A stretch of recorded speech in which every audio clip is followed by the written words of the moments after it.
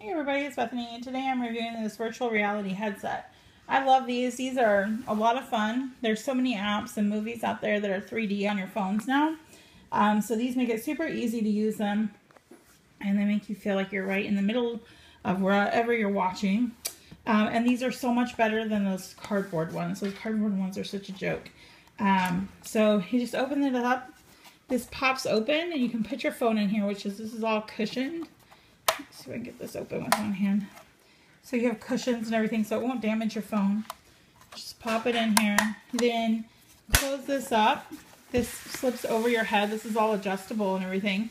It just slips right over your head, and then you have kind of like those little viewfinder, you know, that we used to play with when we were kids. You just look through it. You can see everything. Like I said, it's like you're right in the middle of it.